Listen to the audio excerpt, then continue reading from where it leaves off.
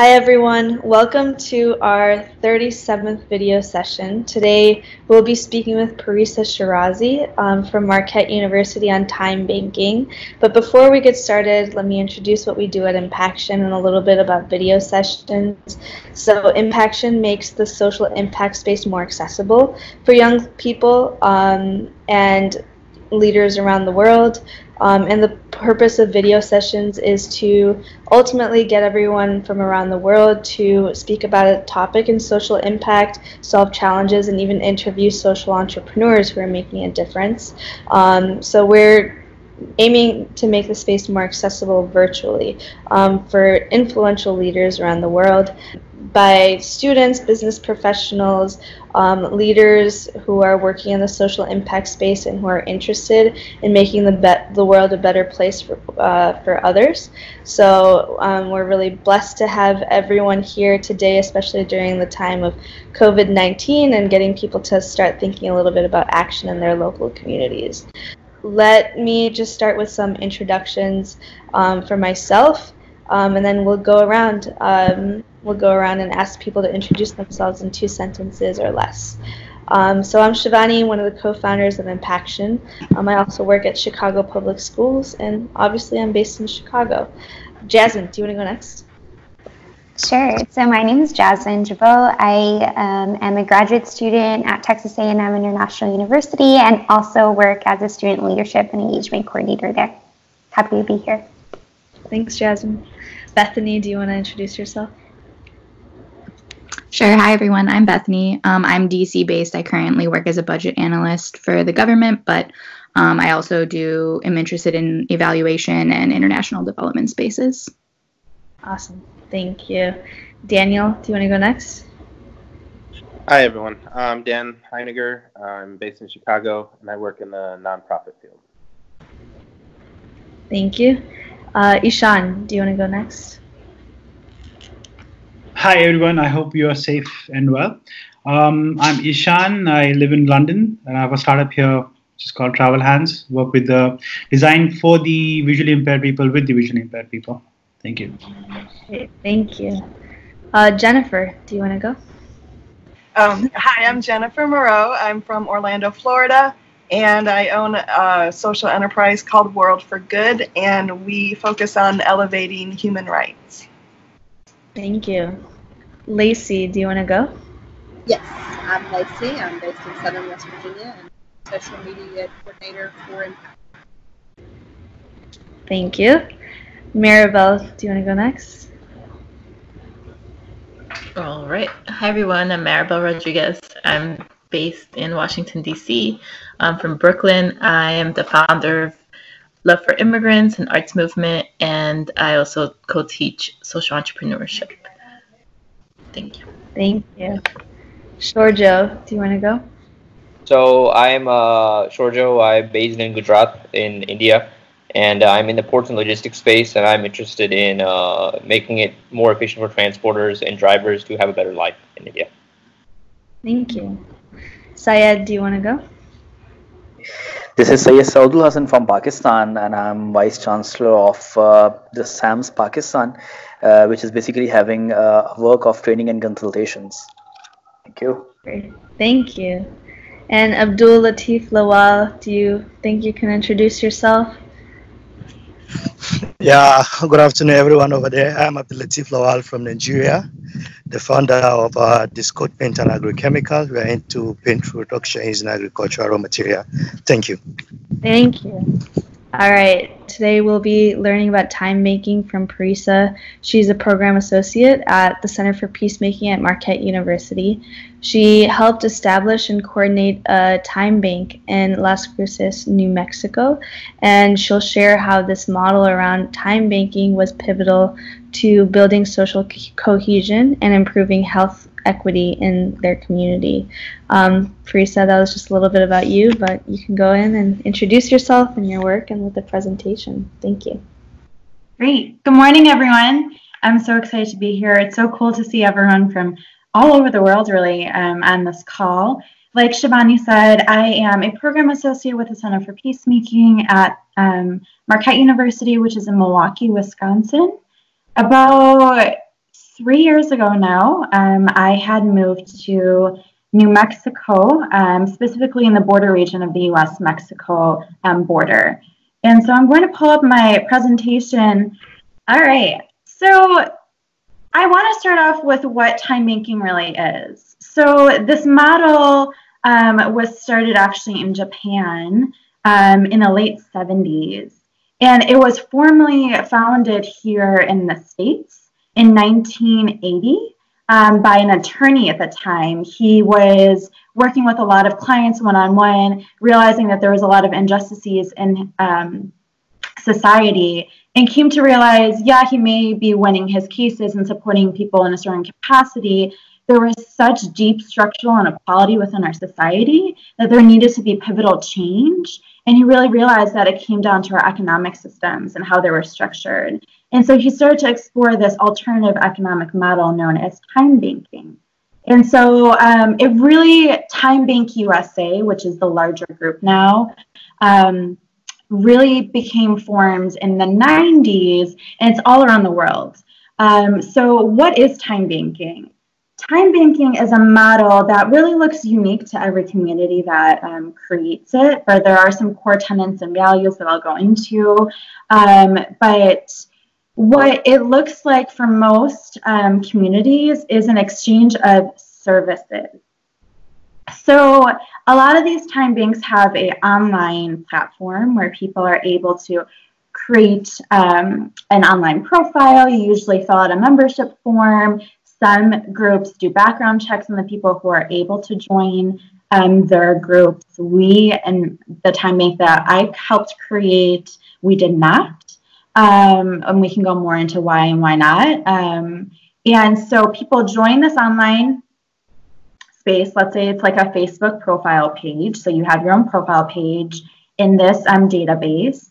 And you are able to share on your profile, hi community, these are the things and skills and traits that I have to offer to my community. And then there is a second list where you list the things that you are in need of. And people are able to go onto your page and see what are the needs in the community and respond to you. And you're able to do the same with others. So an example of that, so for instance, in the time bank that I was a part of and helped create, I would offer to cook meals for people. I'm an Iranian woman. I love making Persian food.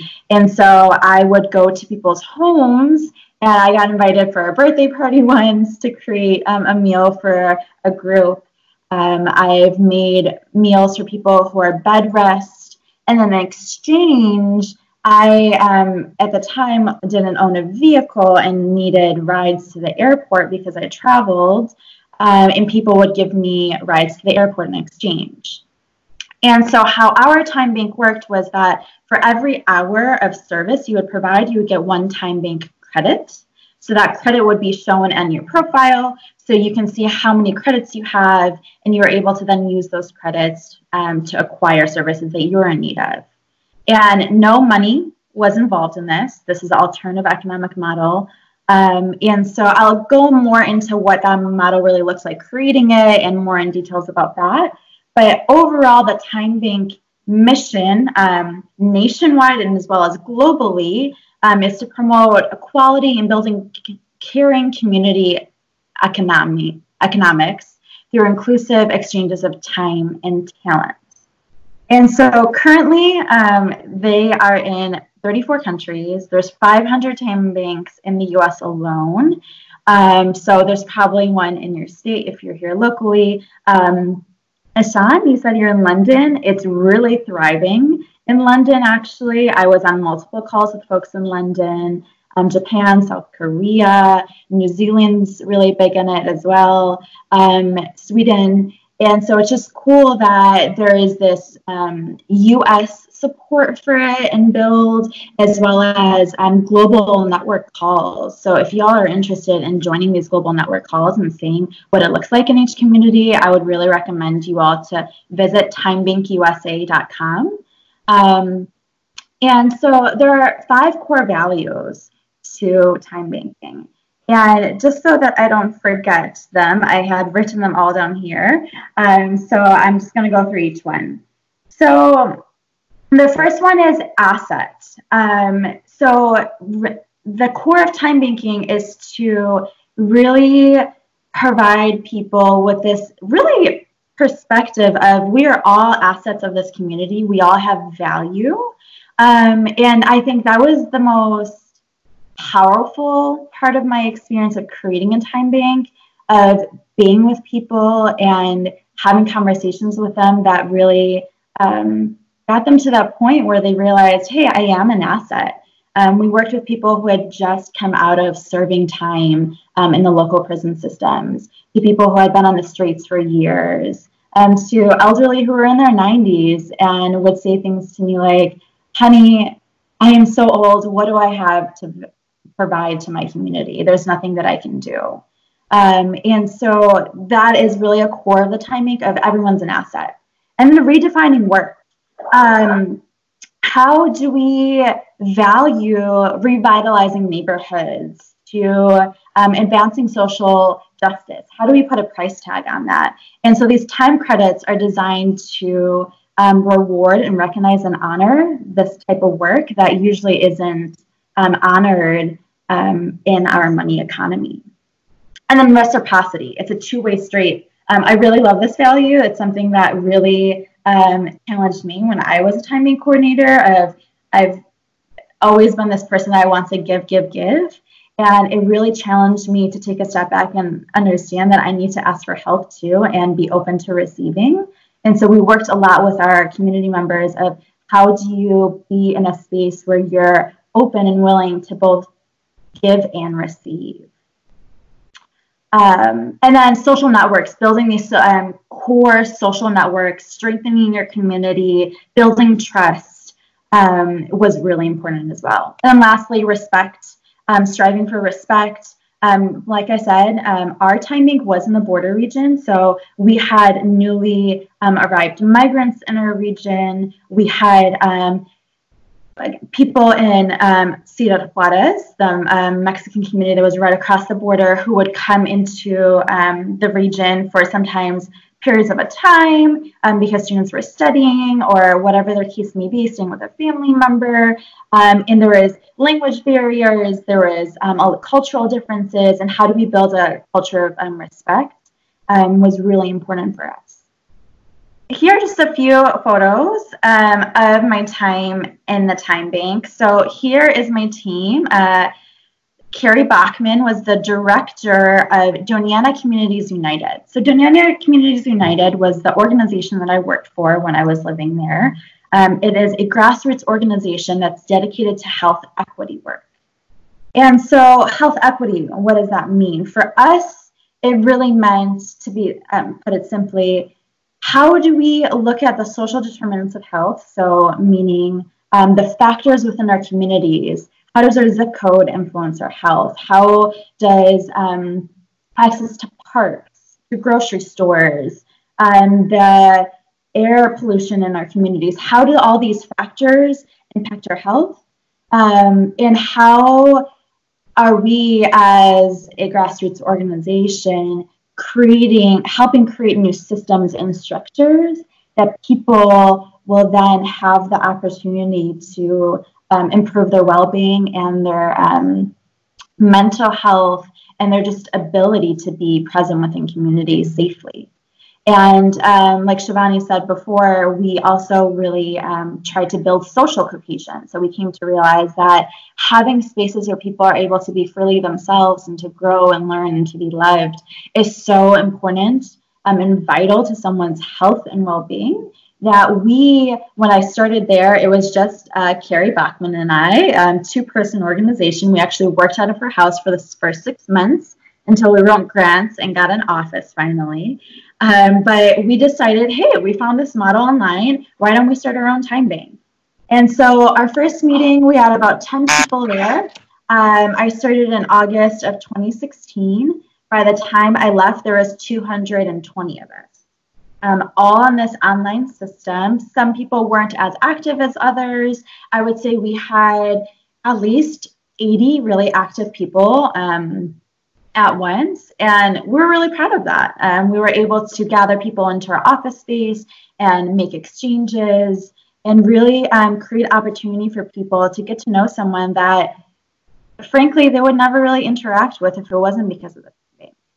And so some images here. This top image is an example of the birthday party. So the lady in the middle, it was her birthday. And so Susan invited the woman in the blue. I don't know if you all can see my cursor or not, but she invited me over. She was a member of the Time Bank to create a Persian meal that you can see down here for the ladies. So I taught them my recipe, my grandmother's recipe, and we made this meal together, and it was really fun. And I got 2 credit hours for it. And Susan actually the next week drove me all the way to Texas to catch my flight. The team down here is some folks. So a few of the folks in this image were formerly incarcerated. 2 of the people in this image were living on the streets when we had first met them. Through our Time Bank, we were able to find them housing and connect them to the resources they were needed. And they ended up actually joining our leadership team. And we were heading up to Santa Fe to actually attend a legislative meeting about social cohesion and community building, especially for those who were living on the street. And then Shawnee here in the middle, she was a graduate student who helped us. She's an Indigenous woman. We were able to connect with some Indigenous communities as well in the area and build exchanges. One other thing that I wanted to point out too, being so close to Mexico, we actually did make trips to Ciudad Juarez. They had a university there that students were able to really study alternative economic models. And so we added them all to our Time Bank, and people would have Skype exchanges. They would teach us Spanish, and we would send groups of people there. They would give us tours. And it was really a way for us to be able to, without any money involved, build connections, make people connected to communities right across this border wall that was present within our community, and really make people, during a time where 2016, a lot had shifted politically, a lot of fear. I mean, we had so many ICE raids in our community every day that people were scared to even go to the grocery store at that time. That you were able to connect virtually and within one-on-one exchanges in a time of just distrust, anger, and unknown. The Time Bank had become really the strong force of love and care and shelter for many people. So I wanted to also share the power in inclusivity. So some people who would come to our Time Bank were really scared of the fact that we didn't do background checks.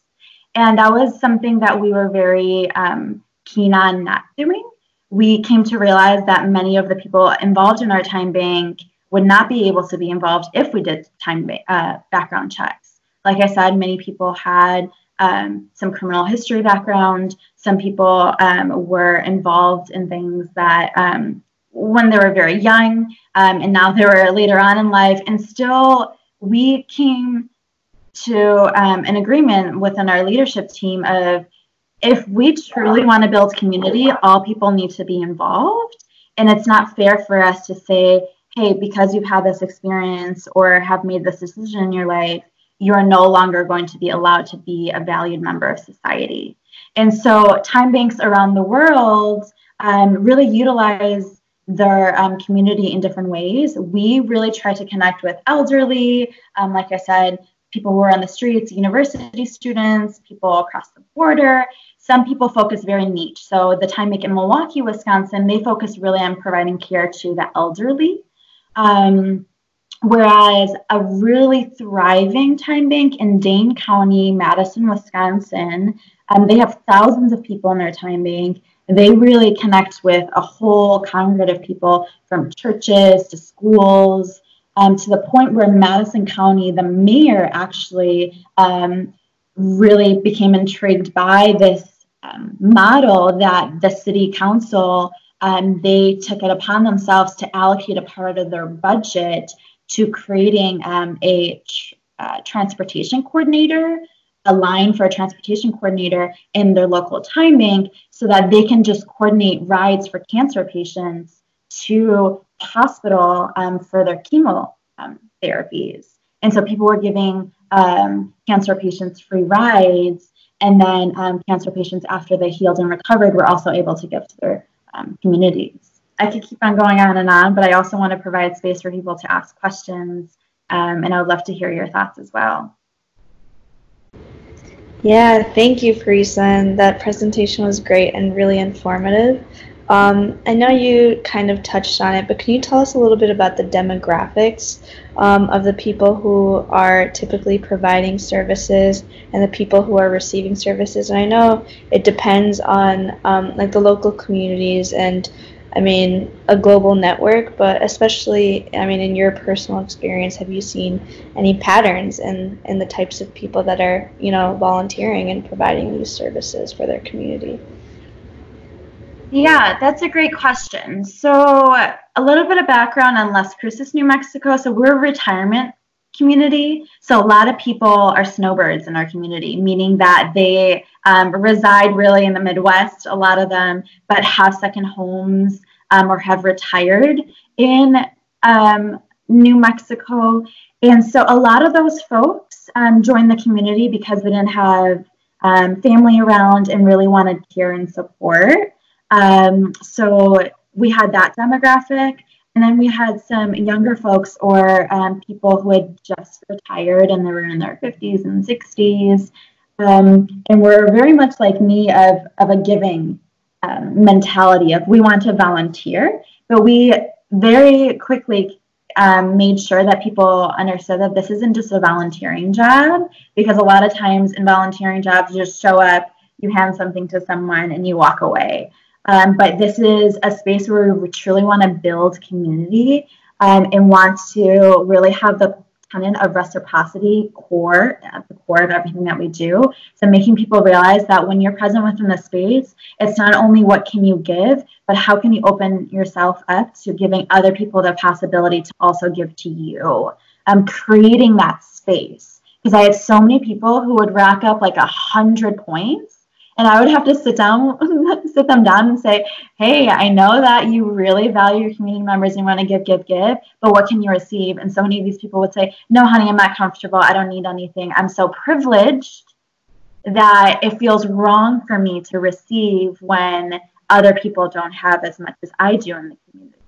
And so we really try to push that. So yeah, I would say, so demographic wise, and also migrants that I said. So I said I'm Iranian. I did some time banks in Farsi actually, which is really exciting for me personally, to have newly arrived graduate students from Iran who needed English help. They needed help writing cover letter and resume. We would connect people in the community to teach them these skills, and then they were able to also provide skills to them. So it was cool to see that. And also one thing, we also were cognizant of it just being for people over the age of 18. If a minor did want to join, they would have to join with a parent.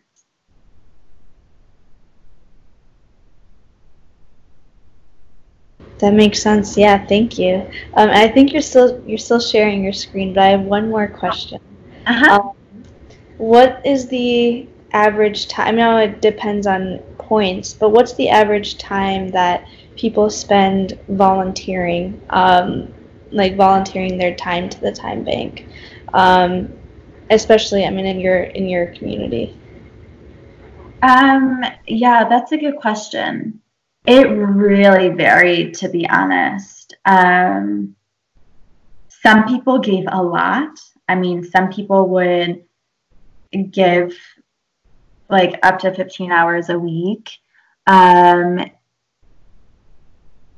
really depended. And so we would have sometimes larger group activities too that people were able to rack up a lot of points. So for instance, we would have monthly potlucks as well. We would invite all of our community members. We'd be at the park, in our office. We would all come together, do an activity.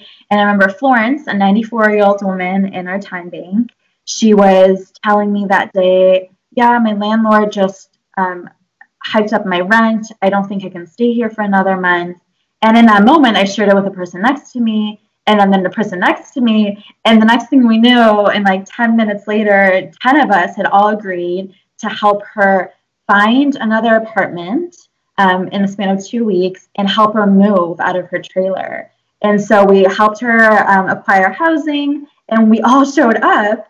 And for hours, I mean, this woman had lived there for years, packed up everything and moved her. And so we were able to all acquire credit through that, each of us, a few hours in a group activity as well. So it really depended. And then for her in exchange, I remember she felt super intimidated by that at first of how am I ever going to repay all these people? You all shouldn't come over because I feel it feels unfair to me. And so I made her, sat her down and we spoke about how much of a value her presence is. I mean, she was just like such a gentle figure, having no family in this country, having an elderly in the space of at the time bank. Brought me so much comfort that we actually gave her credit for being just present within our potlucks because she brought so much joy to us. And then she would do storytelling. So I'd invite her over to my home and she would tell stories to my 3 roommates and I, which was really fun. Thank you. Yeah, I mean, I want to open it up to questions from the community if anyone has any. I was curious to know, how do you verify the volunteers if they're safe and secure? So, for example, in UK, you have DBS checks, which is a long, lengthy process. But how do you do it in US or any other countries you have volunteers? So, do the background check of the volunteers if they're safe and secure. You know. Do we do background checks? Is that what you're? Sorry, one more time. You broke out. Yeah, if you do background checks, and if you do, then how, and what are the problems, and what is your experience there? That's a great question. So some time banks do background checks, and those time banks usually charge a membership fee. So some time banks, they require you to pay like $20 a year to be a part of the time bank. We did not have a budget for this work. We did not get paid for this work. All of the work that we did was free. So we didn't really have the capacity to do background checks. And even if we did, we didn't think that there was value in doing background checks because, for instance, if we did a background check now and someone did something, because many people stay in time banks for years, it could be invalid in a year if something happened.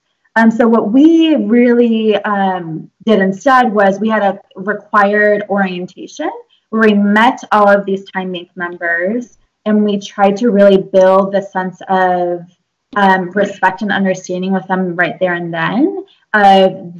These are your expectations if you want to be present within this community. And yeah, we had some issues come up, like we had people who would get into arguments, people who had misunderstandings, and that's where conflict mediation came into play. So both my director and I, we both took some lessons in conflict mediation. We would bring people into the office and help mediate those spaces to provide them a neutral ground if there was disputes.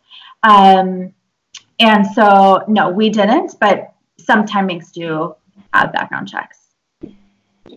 And so one more thing, so especially the elderly were really nervous about having people come into their homes. Yeah. So we always encouraged people for your first exchange with someone new who you haven't met, because a lot of the people would build community at our potlucks. So they knew each other. But for those that you didn't know and it was someone random online who messaged you and said, hey, I can come cook a meal for you, we would encourage them not to do that for their first exchange. We would say, hey, meet at a coffee shop, meet somewhere in the library. A lot of people would meet at the library. Build some sort of mutual respect for each other and understanding, or at least have someone else at home when that person does come. So when you're comfortable with them, then have more private one-on-ones with them.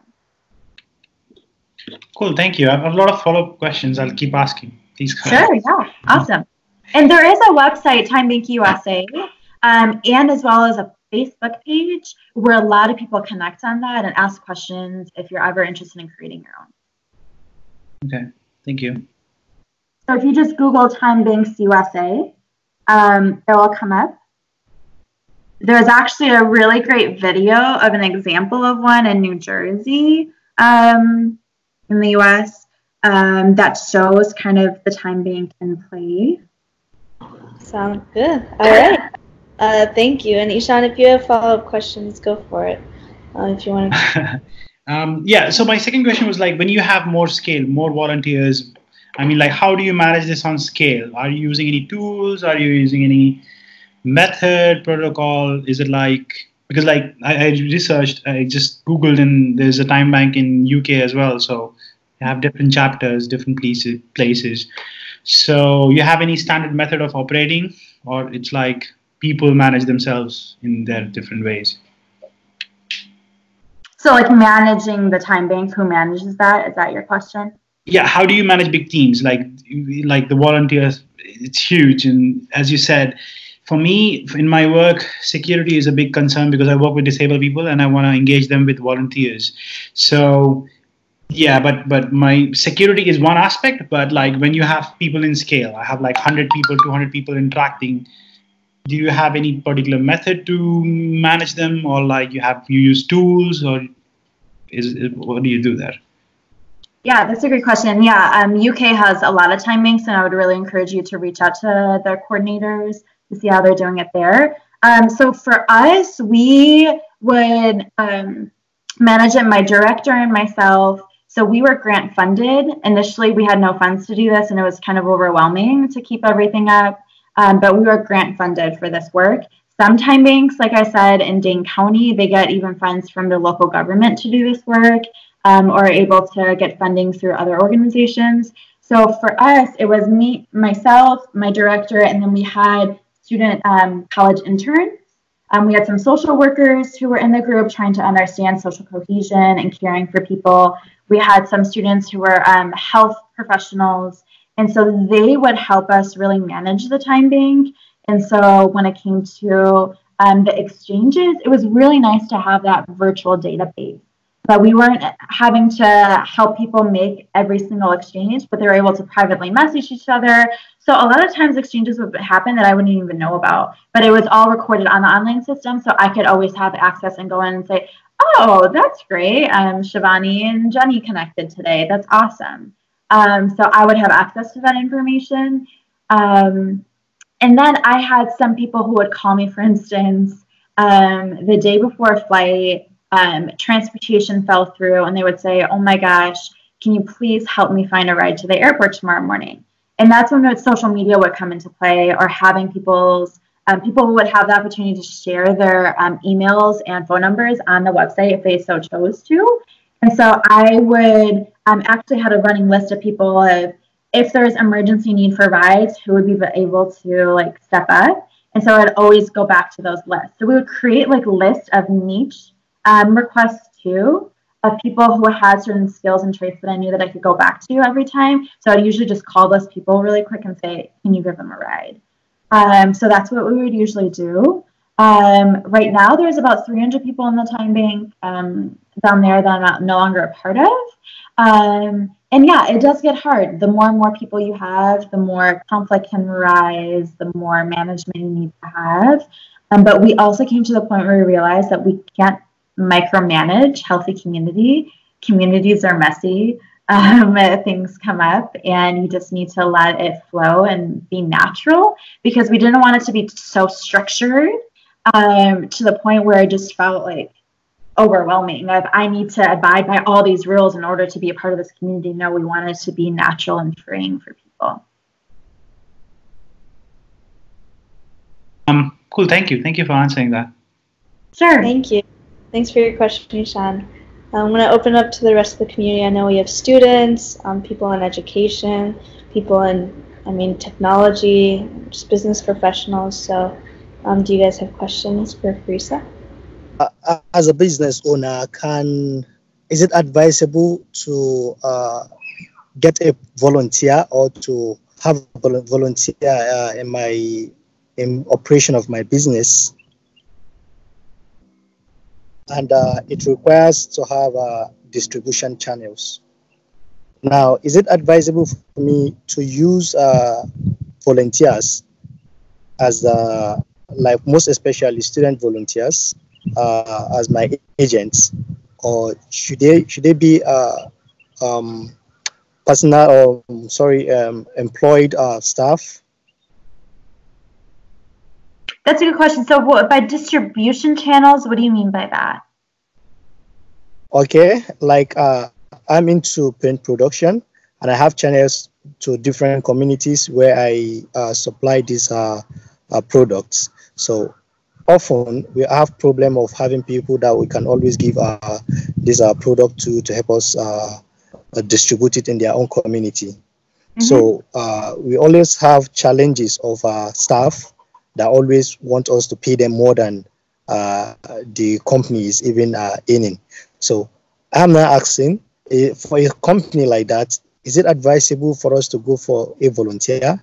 That and if yes, then how can we compensate that such volunteer? That's a great question. One clarifying question. So are you selling this product to people? Yes, we are.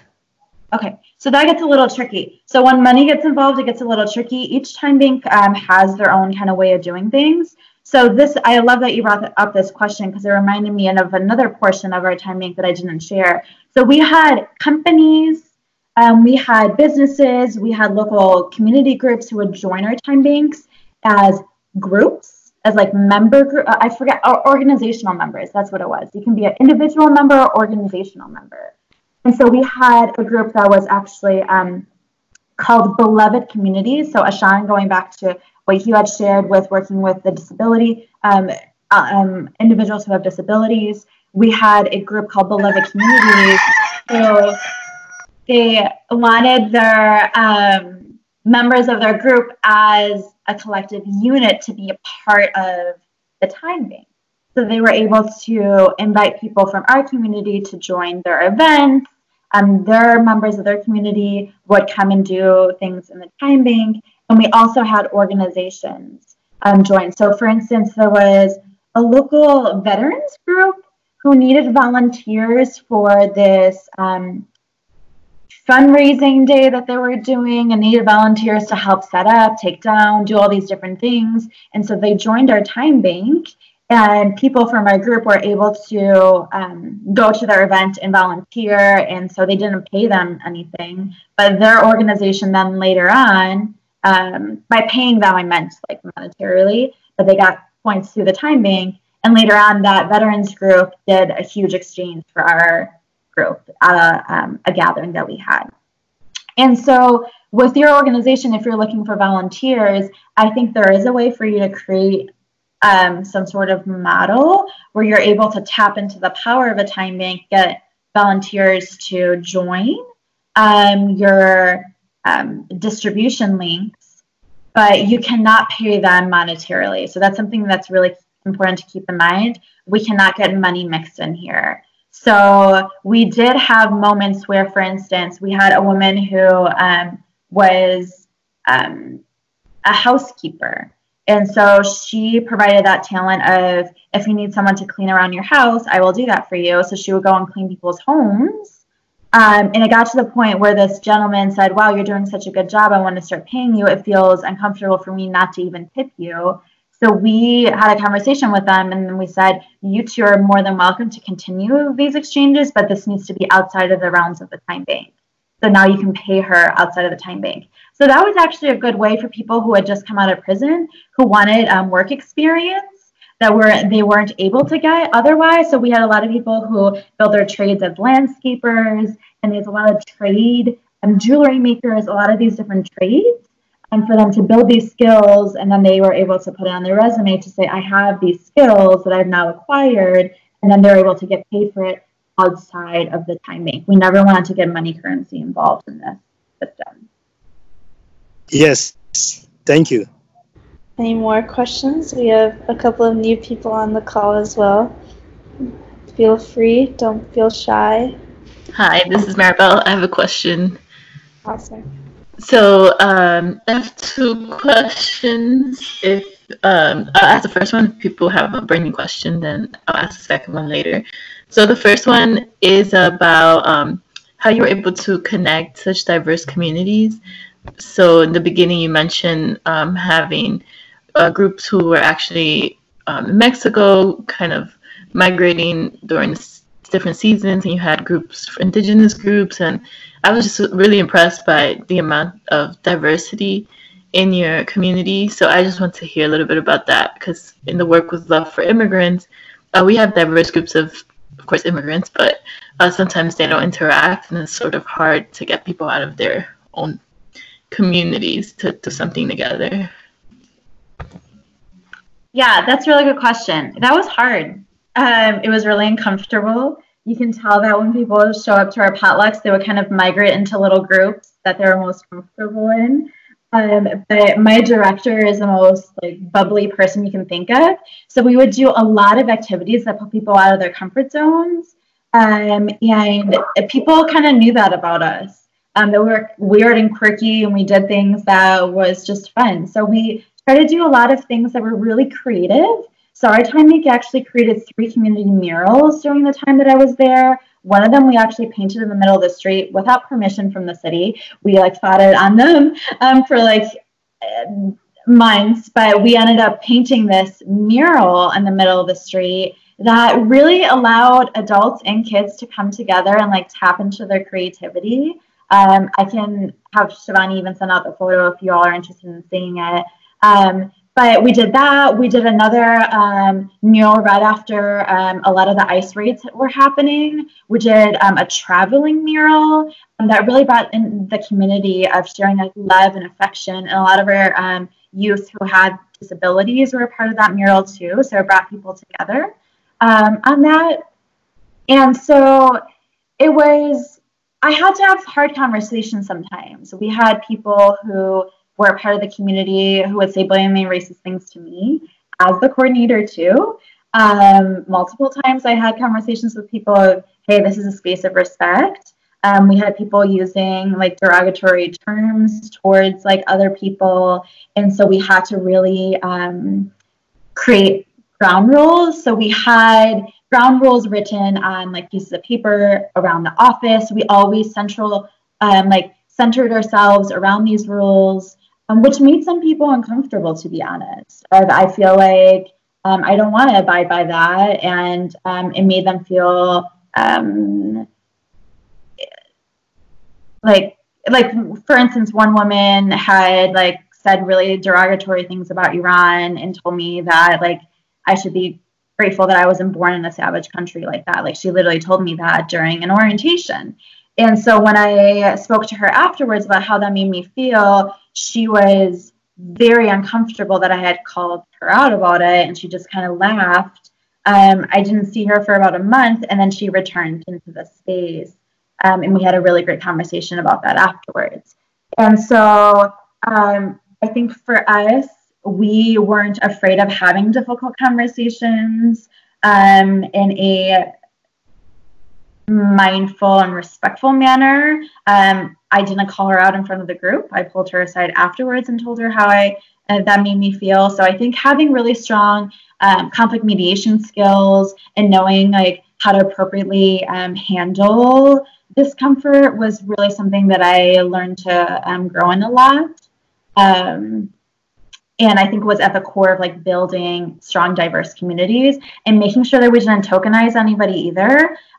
People coming in from Mexico, a lot of people would view them as ooh, these exotic people from across the border came over. And so we had these conversations of how harmful that is, and really make sure that we're mindful of people. People would make comments about people's accents and stuff like that, of just really being at the core of this is an inclusive space and we are not going to make someone feel like an other. We have time for about one more question. We have 2 minutes left. So I don't know if Maribel, you want to finish us off, or if someone has any other questions that they would like to ask Parisa. And we'll always, I'll loop you guys into an email afterwards in case you have follow-up questions as well. So I was hoping someone else could ask a question so I don't overwhelm everyone with questions. But my last one is a little bit more, I guess, challenging. Not recently, but a while back actually, I read an article about how there's this relationship between privilege and time banks, and how it could continue perpetuating these inequities. Like if someone has a bit more privilege, maybe some more wealth that allows them to have time, versus someone that has to work 2 jobs, who's maybe like middle class or lower middle class or just working class, and they have to work really hard. They might not be able to be part of the community or put in the time in ways that they can also benefit and receive. So I just wanted to hear your thoughts on that, since your time back is especially focused on equity. That's a great question. So some time banks require their members to give and to receive a certain amount, and we didn't have regulations on that, recognizing that some people were in stages of life and had a lot more privilege to be able to give.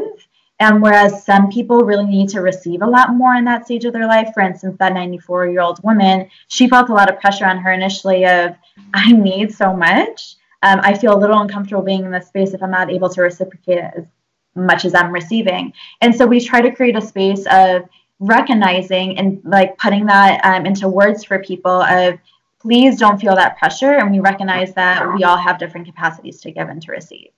But we try to encourage them to do both as much as they can. So for those, especially migrants who had just arrived, had to pay so much for their asylum case fees already, have very little in their pockets, and are working so hard to just provide for their families.